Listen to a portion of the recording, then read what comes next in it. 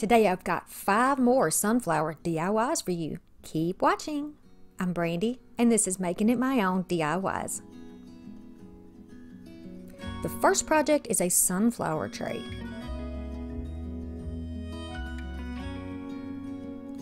I am going to choose some paint. I do change this out shortly. I've got 2 drawer pulls. I have some white chalk paint and a sponge brush. Some of this beautiful fabric from Dollar Tree. And this little piece of framed art, which I think came from Dollar General. I'm also going to be using Mod Podge for this project. I'm going to start off by taking the screws out of the handles. And these are like a matte black, but I decided to use some of this rich espresso. It's slightly metallic instead of the spray paint. I'm going to use a little bit of hot glue to put these handles down to make it easier for them to paint. These will peel up very easily after your paint is dry, and you won't have to worry about getting paint all over your hands. So I'm going to add a little bit down here on my scrap cardboard.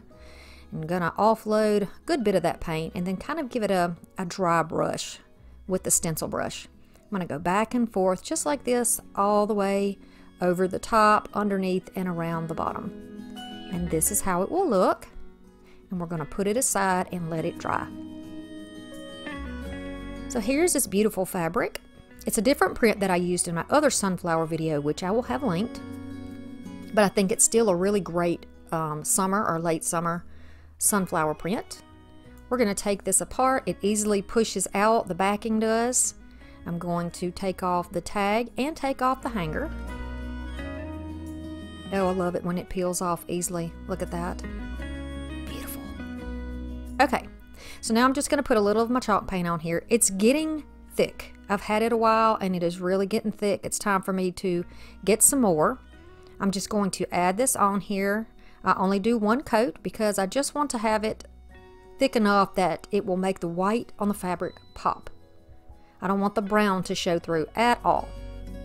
I'm going to take that same rich espresso, same brush, and just kind of lightly brush over the outside of this brown frame, just so that's a little more cohesive with the handles we're using. I think it gives it a really pretty look. Now you can see that the white is very crisp on this background.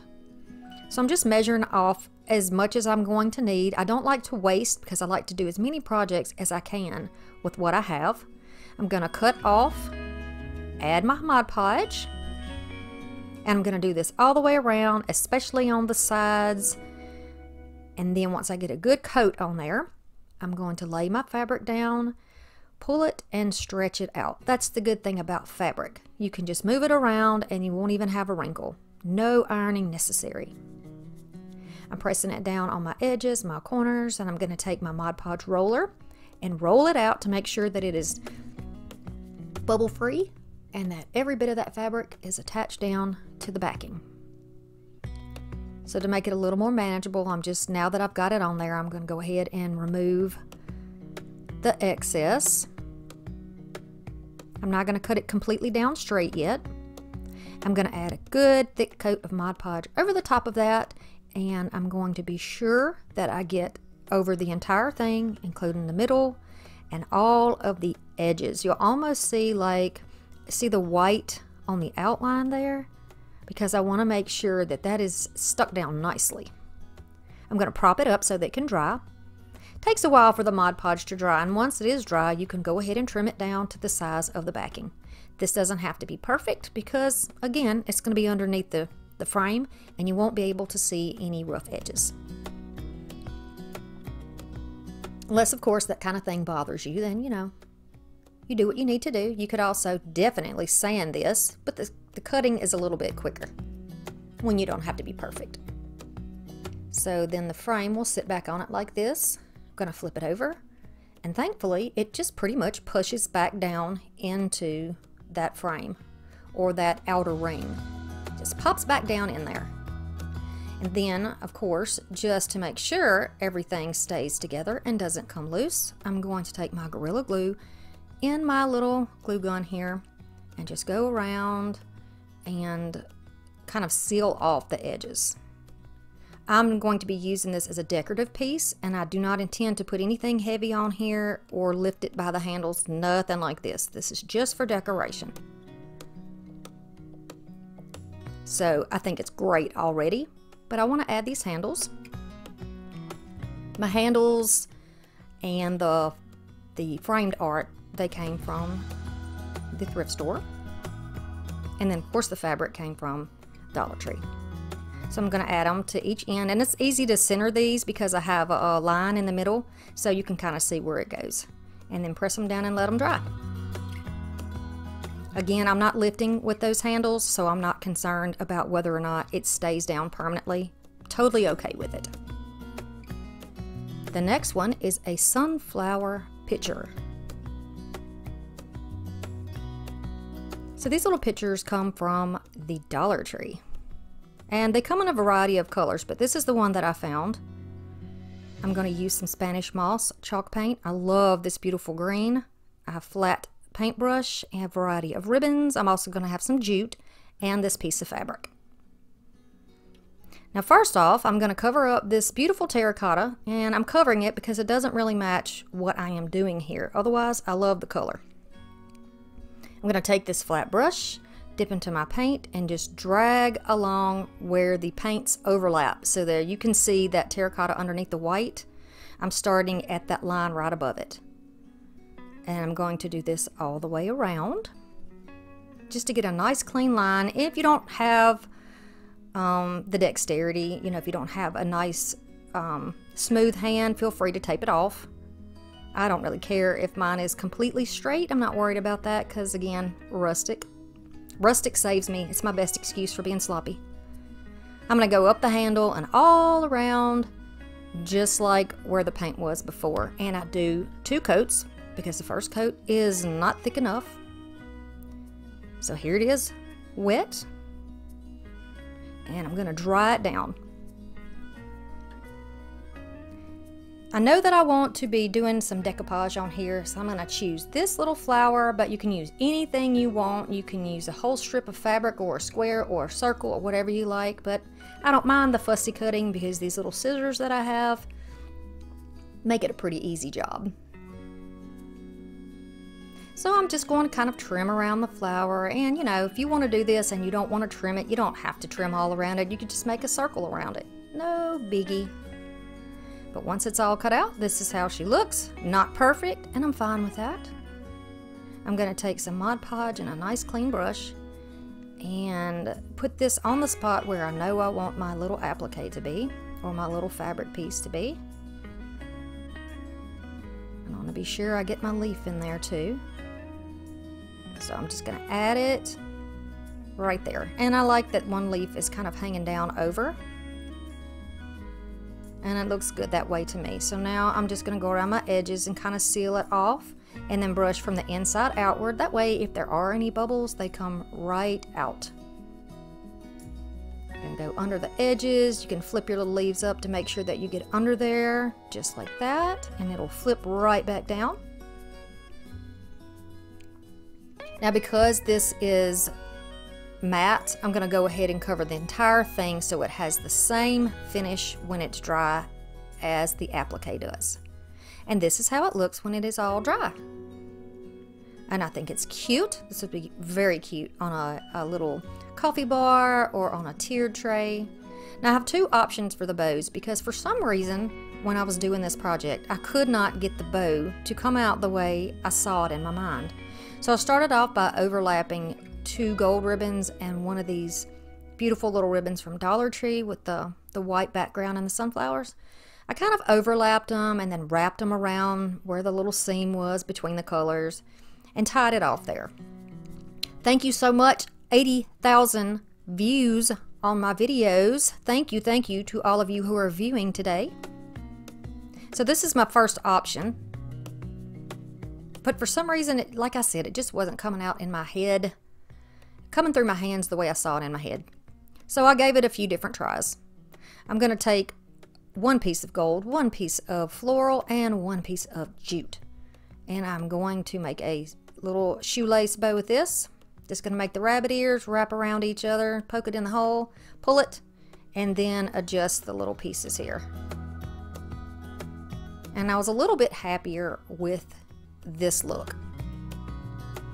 And I decided to put it up there on the handle instead of wrapping it around where it's kind of in the middle.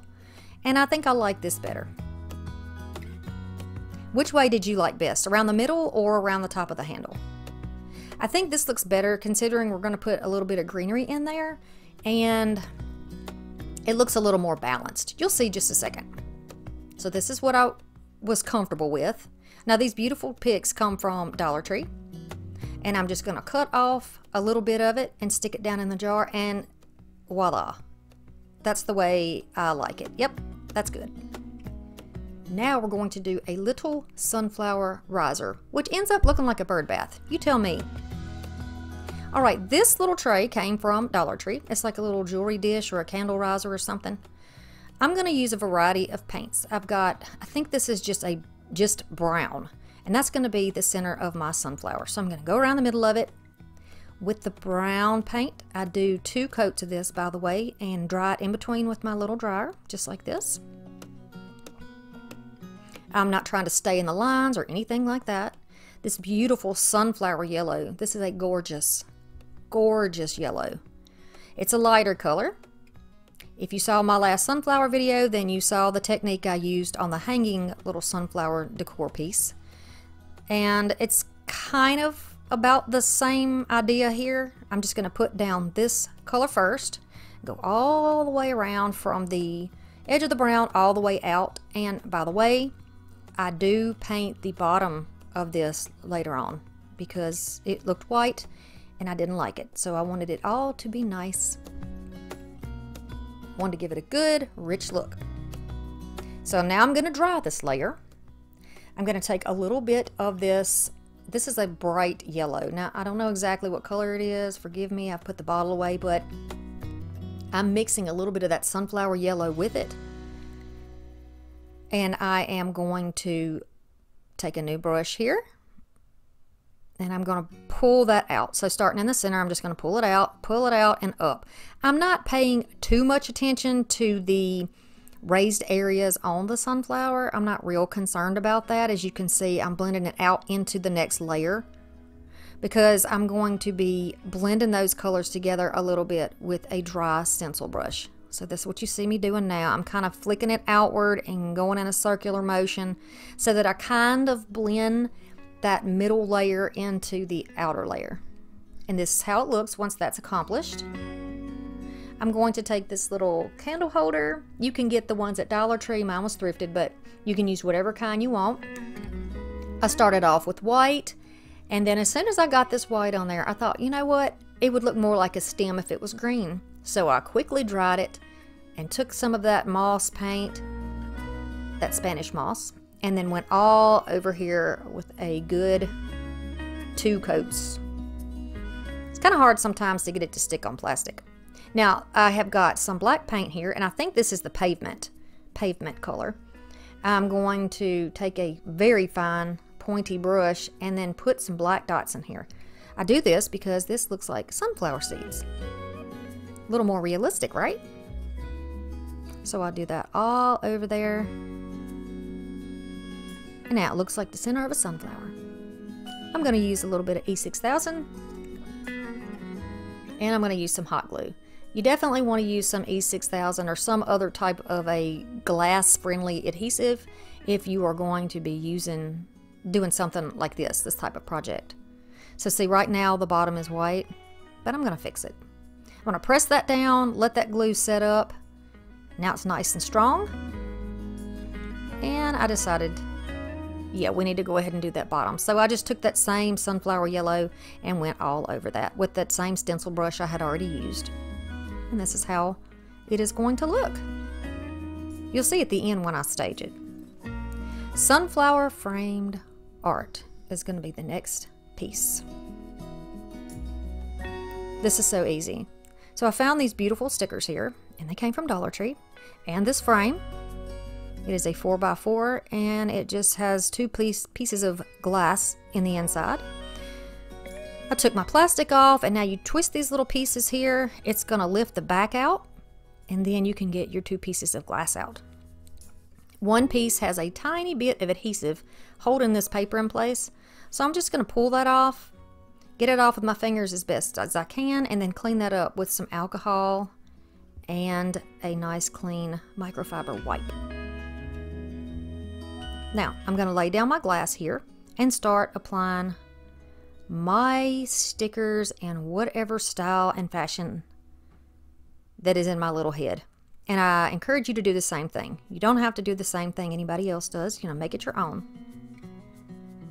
So I love the outdoors. I love sunflowers, and I'm doing a little something different for you guys. So at the end of this video, after the final reveal, I did a little clip of my yard and walking around my yard and what the beautiful weather is like today and walking to the lake. So I even got my blueberry tree in there. So if you want to stay tuned to the very end, you'll get to see all of that goodness. And I would love for you to get to know me better and get to know you better by giving you some little, you know, tidbits of my life along the way. If that's something that interests you, be sure to let me know in the comment section. And I appreciate it very much. Okay, so you can cut these pieces off to kind of customize this however you like it. I wanted my sunflowers that I put down to have little stems, so I just made them out of a piece that I had cut down smaller. So now they connect, and don't those look like they were intended to be that way? Love it. So I'm not going to use those other petals there. I'm just going to use it just like this. I like that. And now I can put down my bottom glass. Going to flip this over and put it back in. Put the back frame piece on, and then close down those little clasps, and then that little piece of artwork is complete. I've got 2 options for you that I'm going to show you that you can do if you would like to put some type of a backing on here, or what it would look like if you leaned it against something. So this is just a placemat that I have, but if you wanted some type of a backing to fit it, that looks really pretty. And you could also use like a piece of colored crafting paper, construction paper, fabric. You could take the same fabric that you've used and use that. Now we are doing a sunflower mini tray. So I'm going to use some Blossom White. I'm going to use this little tray, and I got a pack of like 12 of these. I'm going to use some black, and I'm going to use this sticker pack. Alright, so I'm going to take that paint and just put a dot in the middle of my tray, which I have already spray painted white with just 1 coat. And I'm going to go around this tray to make it look like a little chalkboard. I'm just pressing down, that's like a round tip brush, and I'm just pressing down and dragging it around the edges and turning that tray to kind of help me. And I did put a little too much paint on, but I scraped it off and put it back in the bottle.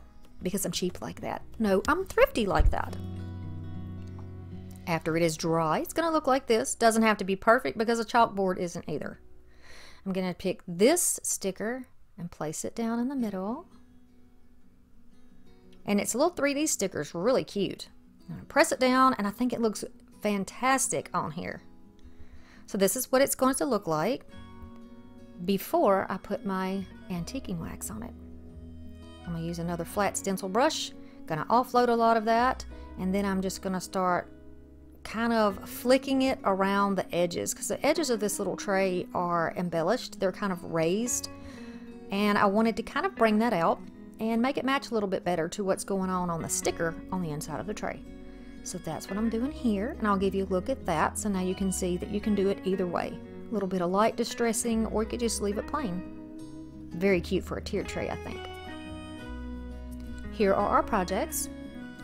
Now see, I put my little bird there, and it looks like a little bird bath, doesn't it? I think that is precious. And the tray here turned out very nicely. I just have everything propped up here so you can see how it would look staged. You can see right through that frame onto the backing. I love that. Which one of these do you like best? I would love it if you would subscribe to this channel and become part of our thrifty, artistic family. I believe in you, I really do. We're all crafty, and I know that you are too. Sometimes it seems easier said than done, but just practice. You're gonna get it. I hope you enjoy this next clip.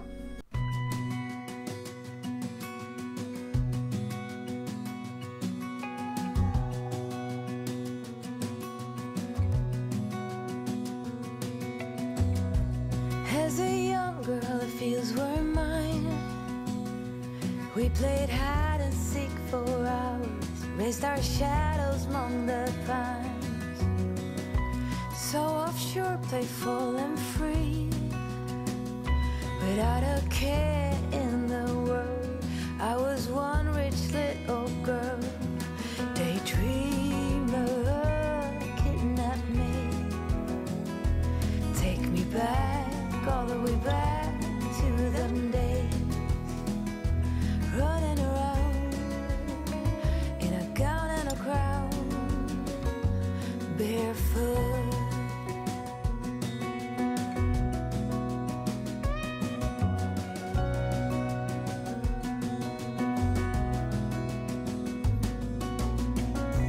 No mistake ever kept me late. We spent summers catching fireflies and winters on our skates. One big smile across my face. We used to dance our way to church on Sundays. Mama set the pace. Daydreamer.